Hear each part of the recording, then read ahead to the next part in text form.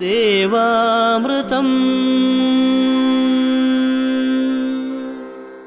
ദേവാമൃതത്തിൽ അടുത്തതായി വാസ്തുശാസ്ത്രം. ദേവാമൃതം വാസ്തുപരമായ പലവിധത്തിലുള്ള അറിവുകൾ നമ്മളുമായി പങ്കുവയ്ക്കുന്നതിനായി എന്നത്തെയും പോലെ ഇന്നും നമ്മോടൊപ്പം എത്തിച്ചേർന്നിരിക്കുന്നത് നമുക്ക് വാസ്തു ജ്യോതിഷാചാര്യനായ ഡോക്ടർ ഡെന്നിസ് ജോയ അവർകളാണ്. സ്നേഹത്തോടെ ഇന്നത്തെ അദ്ദേഹത്തിലേക്ക് അദ്ദേഹം നമുക്ക് സ്വാഗതം ചെയ്യാം. സ്വാഗതം ഡെന്നിസ്. നമസ്കാരം സാർ, ഞാൻ കത്തിലേക്ക് കിടക്കുകയാണേ. ഡിയർ സാർ, ഞാൻ മൈസൂരിൽ നിന്നും എഴുതുന്ന കത്താണിത്. വീട് പണിതപ്പോൾ ഇവിടെയുള്ള ഒരാളെ കാണിച്ചതിന് ശേഷമാണ് പണിതത്. ആദ്യം പ്രോബ്ലംസ് ഒന്നും ഉണ്ടായിരുന്നില്ല. ഇപ്പോൾ എൻ്റെ മകൻ പഠിത്തമൊക്കെ കഴിഞ്ഞ് ജോലിക്ക് വേണ്ടി ശ്രമിച്ചിട്ട് ഒന്നും ശരിയാകുന്നില്ല. പെട്ടെന്ന് ജോലി കിട്ടാൻ ഒരു മാർഗം കാണിച്ചു തരണം സാർ എന്നാണ് പറഞ്ഞിരിക്കുന്നത്.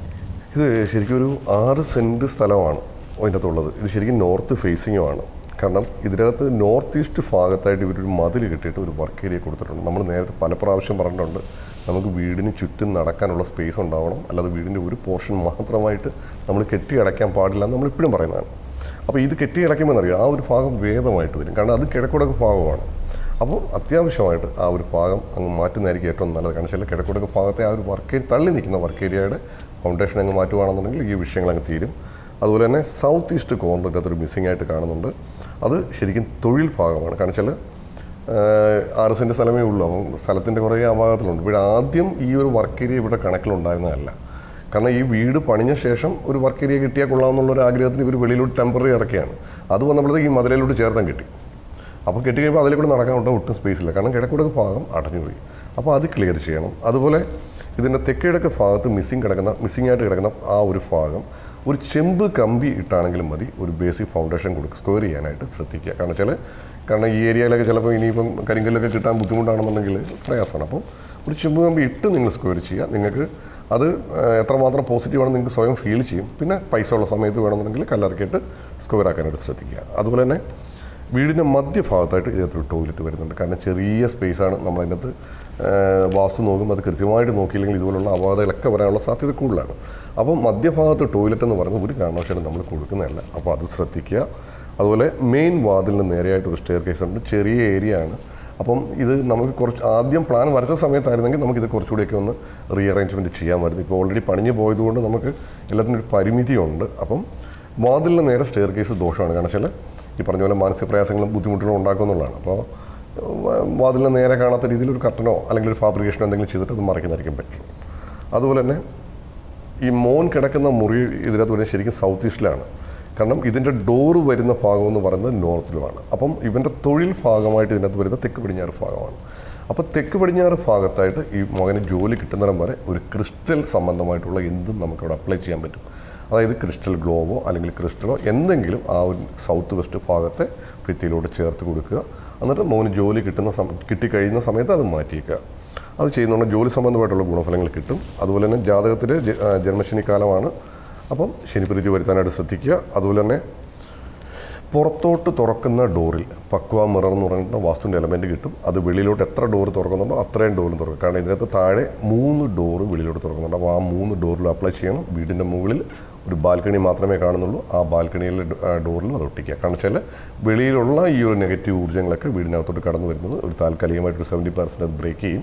അപ്പം വീടിനകത്ത് കുറച്ചുകൂടി ഒരു പോസിറ്റീവ് എനർജി അല്ലെങ്കിൽ വീടിനകത്തോട് നമുക്കൊരു എന്താ പറയുക കുറച്ചുകൂടെ ഒരു ഹാപ്പിനെസ് ഒക്കെ ഉണ്ടാവുകയും ചെയ്യും. അപ്പം ജോലി സംബന്ധമായിട്ടുള്ള പ്രശ്നങ്ങളൊക്കെ ഈ തൽക്കാലം ഇത് ചെയ്യുമ്പോൾ മാറിക്കിട്ടും.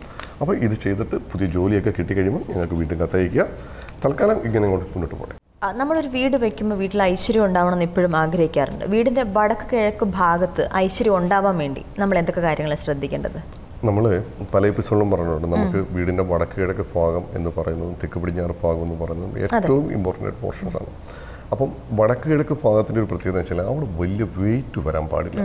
അതേസമയം തെക്ക് പടിഞ്ഞാറ് ഭാഗത്ത് നമുക്ക് നല്ല വെയിറ്റ് കൊടുക്കുകയും ചെയ്യും. കാരണം എല്ലാം ഒരു ബാലൻസിങ് ആണ്. ഇപ്പം ഞാൻ പറഞ്ഞില്ലേ, പലപ്പോഴും ചില അസുഖങ്ങളൊക്കെ വരുന്ന സമയത്ത് ഇതിൻ്റെ ഒരു വെയിറ്റ് ബാലൻസിങ് കൊണ്ട് പല രീതിയിലുള്ള അസുഖങ്ങൾ വരുമെന്നാണ് വാസ്തുവിൽ പറയുന്നത്.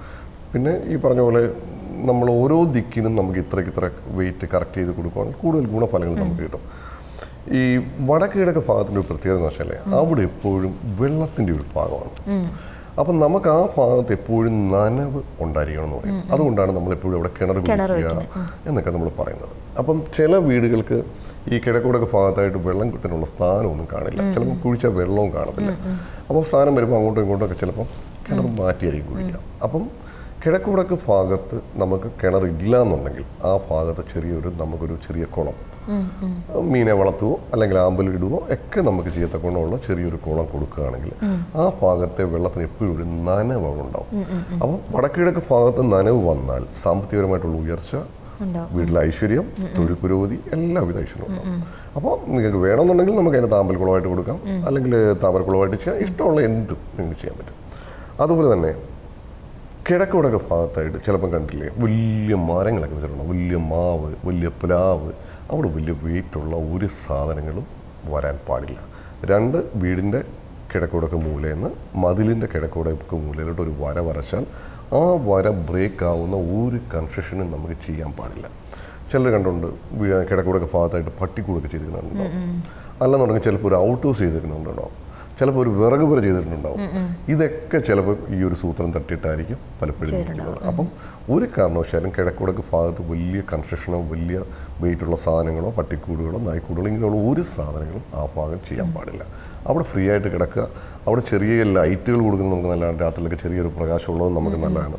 കിഴക്കുവടക്ക് ഭാഗത്ത് നമ്മൾ മതിൽ കിട്ടുമല്ലോ, കിഴക്കുവടക്ക് ഭാഗത്ത് നമ്മൾ വീടിന് ചുറ്റും നമ്മൾ മതിൽ കെട്ടുമ്പം ബാക്കി എല്ലാ ഭാഗത്ത് കെട്ടുന്ന മതിലിനേക്കാളിലും കിഴക്കുവടക്ക് ഭാഗത്തെ മതിലിന് 1-2 ഇഷ്ടിക കുറച്ചേ കെട്ടാൻ പാടുള്ളൂ.